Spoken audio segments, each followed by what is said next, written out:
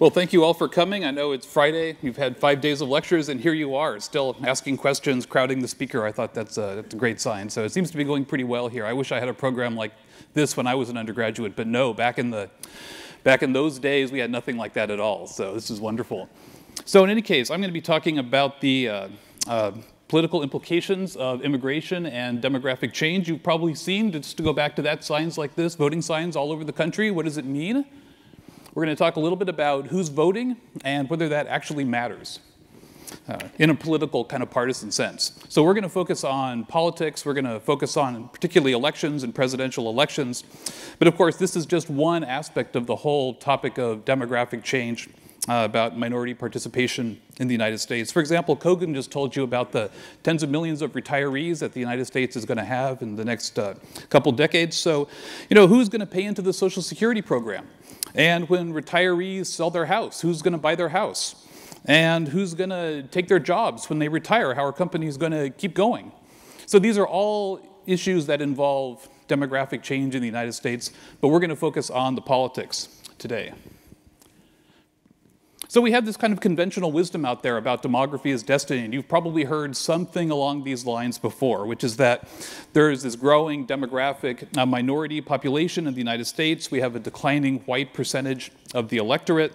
You have Democratic candidates are sort of inevitably going to benefit from this. You have a GOP that maybe doubles down on a white population, which just sends more minorities into the Democratic Party.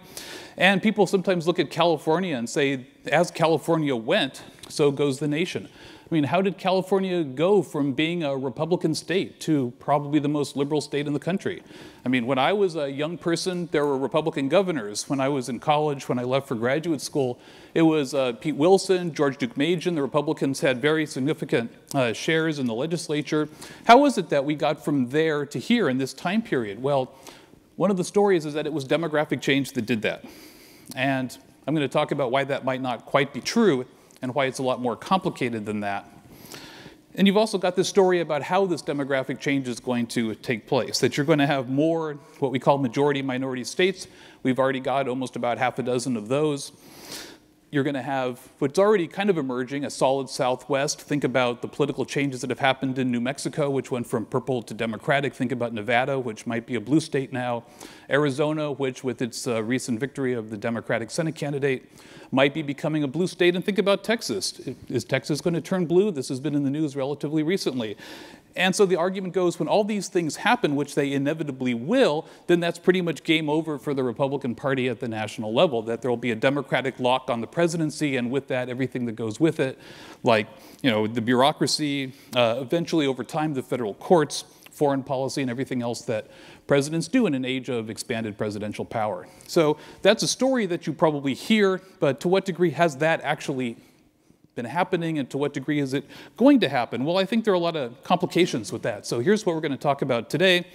And I have way too many slides, and we'll see if I can get through them all, but is demographic change actually happening? What kind of demographic change is going on?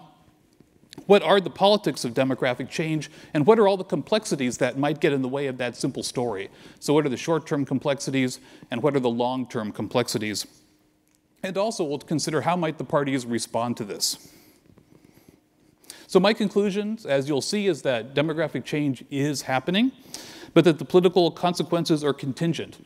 We don't really know what's going to happen, and the choices of today are going to shape the politics of tomorrow.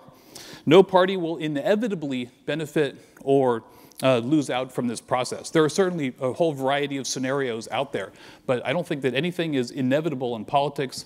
I've been around just enough time to experience the future. And I can tell you that the future does not always pan out the way that the past thinks that it's going to. But we also could see a dynamic of self-fulfilling prophecies, where if people think that this is the story and they act according to this story, they might actually bring that story about in a way that is not necessary and harms their own interests. So there are a lot of complications, and we're going to talk about some of these. So for example, acculturation and assimilation. There's a lot of evidence for this. And with acculturation and assimilation, as we'll see, people's partisanship begins to switch. Geography and location also matter. Demographic change may happen, but if it's all happening in solid red or solid blue states, then does it really matter? demographic change also has a degree of contingency in order to really be powerful. So minorities are the most powerful when non-minorities are pretty much evenly split. The trouble is you don't find a lot of elections like that, whether we're talking about state elections or we're talking about presidential elections in an electoral college system. You just don't find a lot of examples like that, as we'll see. There's also naturalization. There's a lot of migration going on, but immigrants are fairly slow to naturalize, which means that over a very long period of time, so for example, the Immigration Reform and Control Act of 1986 legalized 2.7 million people. 32 years later, maybe 40% of them have become citizens. That's a 3-decade change, 60% of them still not citizens.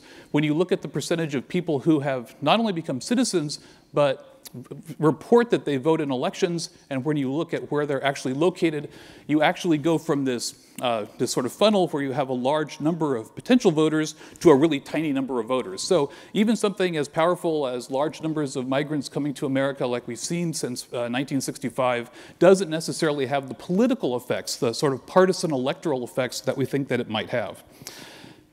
Demographic change also depends a lot on who the candidates are. There are big differences in how candidates do in attracting minority voters. Some Republicans do well, some Republicans do less well. Some Democrats do well, some Democrats do less well. So who the candidates are can really matter. And minority voters and immigrant voters also have a lot of the fundamentals at work in their vote. So when we think about how does the American public vote when it goes into a presidential election, a lot of them are already, in a sense, kind of set because they've got a party affiliation, they're part of a socioeconomic group, they're in a religious group, and these things have strong associations with the vote. That's true for minority and immigrant voters too. So if we want to look at who are the Republicans, for example, among, let's say, Latino voters, one of the things that really strikes out, or comes at you, is religion. So non-Catholics, particularly Protestants, evangelicals, Pentecostals, they're much more strongly Republican, and that's the trend in the way that the Latino population is going. The Catholic share of the Latino population has been going down. The evangelical Pentecostal share has been going up, and that's benefited Republicans. There's also been a none of the above, the so-called nuns in American politics, N-O-N-E-S, not N-U-N-E-S, but it's the nuns are more democratic, but they're also less institutionally affiliated because they're not part of a religion. And we know that being affiliated with institutions like religions is a really big spur to voting. So there are dynamics that are going on out there that we might think of as the fundamentals that are getting in the way of this kind of simple story, including, of course, the not small share of Latinos and immigrants who are at a baseline level affiliating with the Republican Party. And we've also got parallels with past immigrant groups. Sometimes people say that, oh, these immigrant groups are new and this demographic change is unprecedented. But in point of fact, we've had lots of similar kinds of dynamics in the past in American history. There have been predictions in the past that demographic change was going to benefit a particular party, namely the Democratic Party. There were immigrant groups, the Catholics of the 19th century, the Italians, the Polish, a whole variety of groups that came over that came to urban areas. They were politically socialized by democratic urban machines, but then you fast forward decades later, and they're starting to look like the general population. They're not strongly Democratic, they're becoming more Republican over time because they're assimilating, they're acculturating, and they're sort of moving into the political mainstream. So we've seen the predictions in the past that say these changes are going to, rearrange party politics, but they never really quite seem to. And so since they didn't then, why should they now? So the three articles that you read are discussing various aspects of this, the demography is destiny kind of argument. They're done in three time periods. One is in the Bush time period, one was after the Romney defeat, and the other is after the Trump victory. And you'll see in these articles in particular the argument that candidates matter. These candidates are not the same. Latino voters respond differently to them, also Asian American voters too, which is not talked about very much in political science, but probably should be.